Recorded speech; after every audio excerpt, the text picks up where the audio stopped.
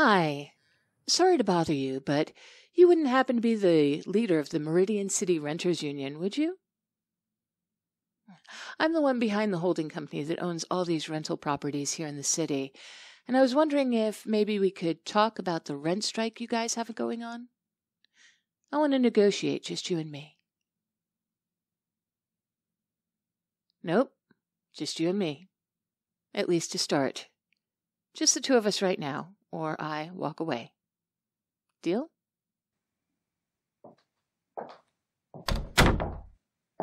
Thanks for letting me in. I love your place.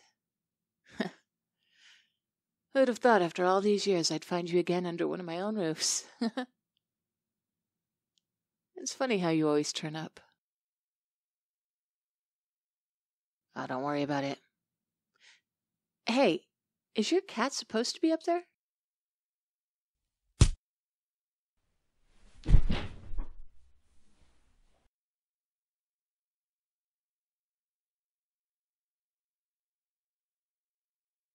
Hey, are you all right there? You took a bit of a fall after I knocked you out. Oldest trick in the book. Oh, don't worry about the ropes. I'm not like a yandere or a serial killer or anything, and believe me, I've killed you 100 times. It never got me anywhere. Oh, yeah. I've killed you lots and lots of times. All across the map and every era of history. No, I'm not going to kill you this time. Are you even listening to me? Like I said, it doesn't stick anyway. Don't worry about it. It'll be clear in a second here. You woke up too early. The elixir isn't ready. It's an elixir for remembering past lives. Now, just sit still for a minute. Yes, you have past lives. Everyone does, more or less. Well, except for me. I'm immortal, so I don't really deal with that stuff. Yeah, sure, I'm crazy. Whatever, just keep it down, all right? I'm too old for all that shouting. Nobody's going to hear you anyways. We're in an old farmhouse way out in the countryside. I've been thinking of giving it a nice little remodel. Thinking about making it a wedding venue. What do you think?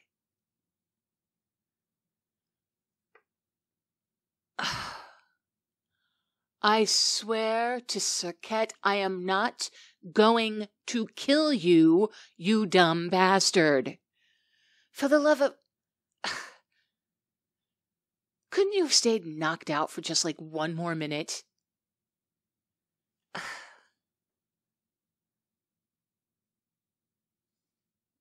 This isn't about the strike. I couldn't care less about that right now.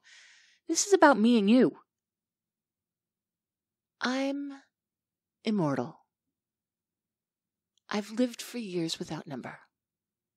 I bathed in the rivers of the east when the dawns were young.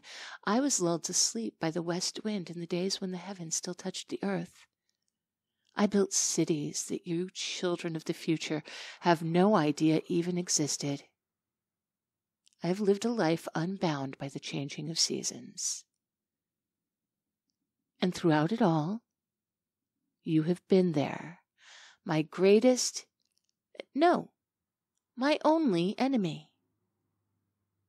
The other side of a war bound by neither space nor time, a war without frontiers. I don't care if you believe me. Like I said, it'll be clear in a second. You know, if you didn't want me to do this, you should have left me in peace. I was just trying to replenish my savings a little bit. I'm rich, but I've got a long life ahead of me, so I've got to make some money somehow. Okay, sure, I had a little extra even. I was even thinking about maybe becoming a public figure in this city. Maybe even make a run for mayor. But no, You had to rear your stupid, ugly little head again. Now, even if I win this strike, I still look like a bastard. Nobody would vote for me. You couldn't even let me have a little dignity? I've given up ruling the world. Was one little city too much to ask? One little city out of 10,000 tucked away in the forgotten corner of a forgotten nation. Forget it. The elixir's almost done.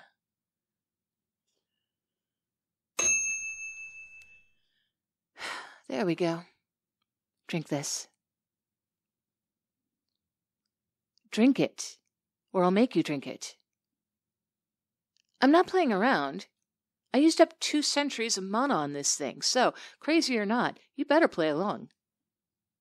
It's not even that gross. It's cinnamon-flavored. It'll go down like a good cappuccino. Now tip your head back. Tip your head back. See? Not so hard, right? Now, I hope you packed your bags, kid, because we're about to go on a trip.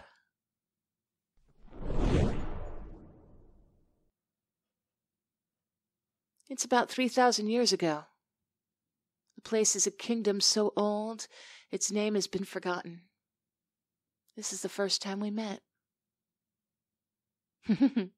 Look at me up there on that throne, all haughty and resplendent. I might look the same, but compared to now, I am just a kid, so sure of myself. God, if we could interact with these memories, I'd slap myself. I am cringing. That old lady there in the cloak, the one being forced to the ground, that's you. You are a priestess for Serket, the goddess that created me and sent me here. Instead of helping me conquer the earth like you were supposed to, though, you got bent out of shape about all the despotism, started preaching against all the pillaging and slavering, and now we're here. Might want to close your eyes for this part.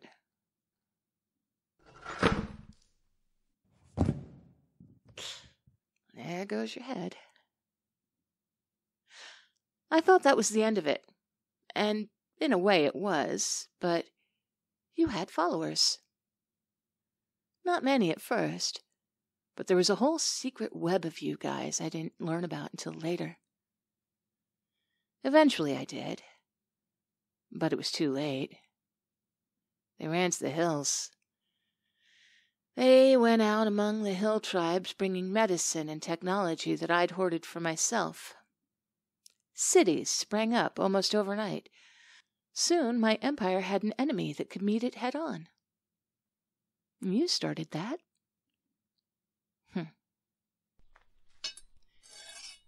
Hey, look, another one. I didn't even meet this version of you in person. You were a humble blacksmith in a far-off region. Honestly, from what I understood, you weren't even that good. No offense. You were a tinkerer, though. And unbeknownst to me, or anyone else really, even you were working on the most dangerous weapon in human history. The Empire Killer. The God Slayer. A firebomb that burned out of control and consumed the world. The printing press. Your design was trash, but it worked. It worked well enough to be copied, and it was good enough concept that it was improved upon. Soon we had these damn things coming out of our ears. Suddenly every one of you jerks could read and write, and suddenly everybody's got an opinion. This is the killing blow right here. Sure, I kept spreading my empire for a few centuries, but it was all over right here. That fire that burned my empire to ashes, lit by a crappy smith in some jerkwater town. I really, really hate you. Have I made that clear yet? You know what pisses me off the most, though? When I first learned of your existence, I was certain it was all planned. Like, how couldn't it be? A single action thousands of miles away led to me taking a loss hundreds of years later. I thought maybe some rival god had set you upon me. The other week, my assistant was on a date, so I was babysitting this kid, cute little fella. I took him down to the Children's Museum, and they had this weird machine. You'd put one of those worthless copper coins in it, and it would set off all these little weird reactions, like marbles rolling down tracks or dominoes knocking each other over. And after like 10 minutes, it would eventually roll a gumball down at you. Stupid, right? You're like that. I've had time to ruminate on this, and I've realized something. You never planned anything. You were just too dumb and naive to realize that one little action can't save the world. You were just a monkey set loose in a space shuttle pushing whatever buttons you wanted.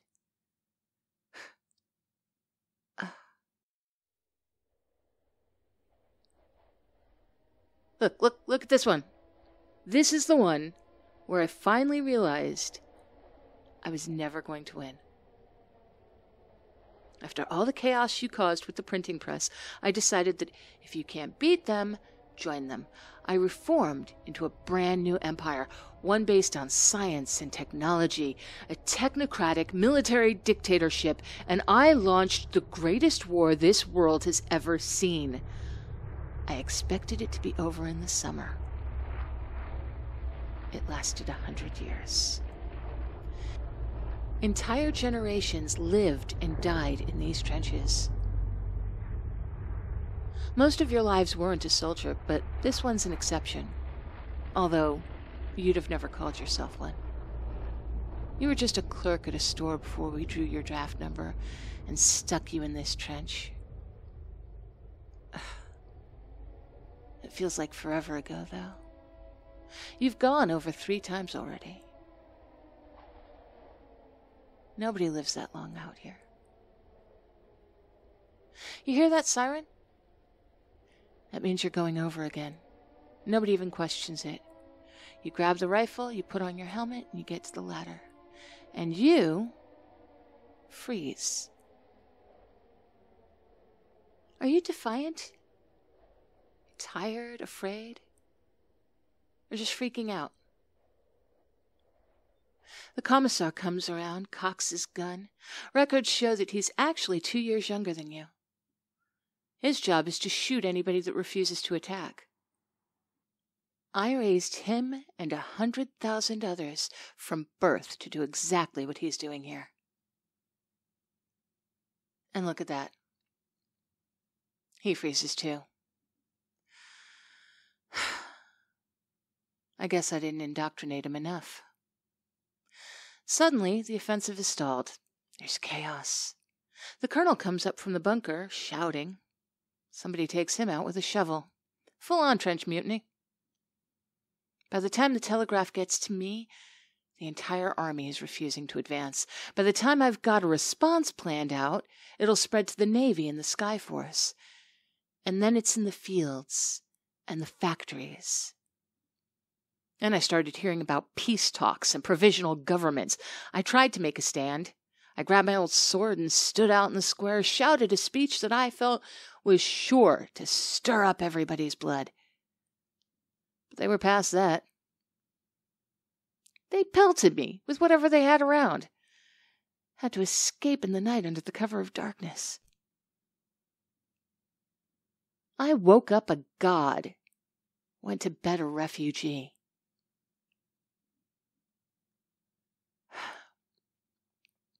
Looks like it's leaving your system. You realize who you are now? Have I said I hate you yet? I feel like I should drive that point home. I was forged in heaven by the goddess Serket as her last gift to this world. She made me strong, wise, determined. She gave me magic and immortality, filled my mind with knowledge of architecture and agriculture and metallurgy, gave me a purpose, a mission, and you twisted little soul, you ruined my dreams without even thinking about it. That was just 3 lives out of thousands. All the same.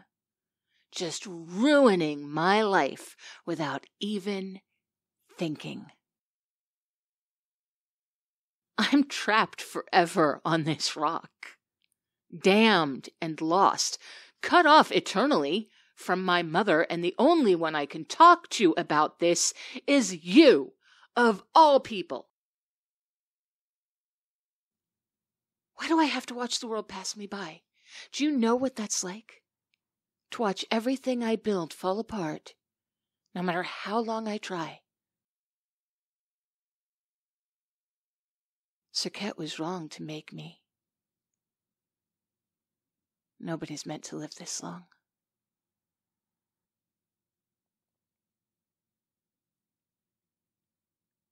I had someone I loved once.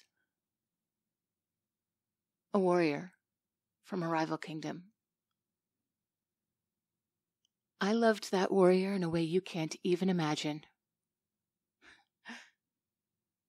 I renamed cities in their honor. Gave them every treasure under the sun. I burned entire nations just to watch the sparks dance in their eyes. When the warrior finally died of old age, I wept for a year and a day. I built a temple that dwarfed most cities and ascended them to godhood. And now I can't even remember their face.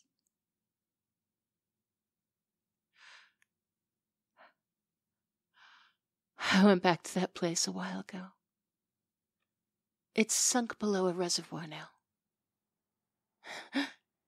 You can take those glass-bottom boats and go see it. I went out there and saw the temple, rotting beneath the cold, clear water. I started sobbing.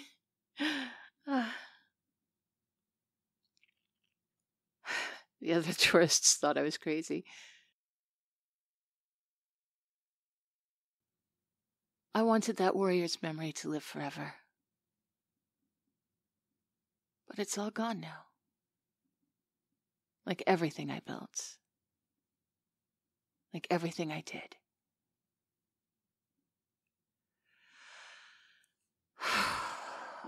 What am I even doing here, man? I kidnapped you just to bitch about my life, I guess. I must sound like a total bag of shit, whining about being an immortal demigod. Here, let me untie you.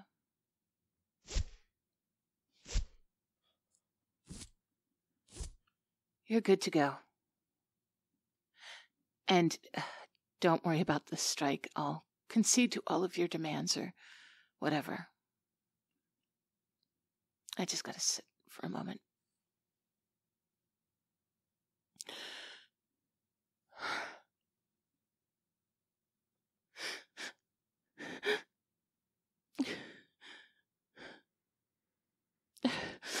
What are you doing down here? I told you could go. No, wait, don't go.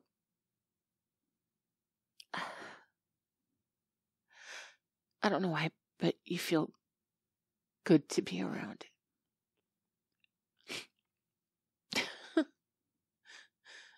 Sweet Serket, I'm a mess right now.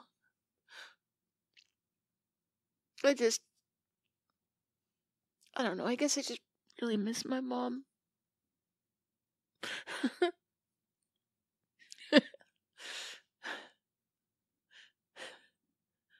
really wants to be mayor.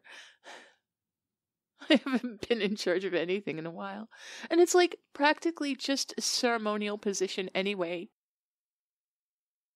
You really can't let me win, can you? I tell you what. I'll agree to whatever the renters want if you hang around with me once a week. Deal? I just really want someone to talk to about this stuff.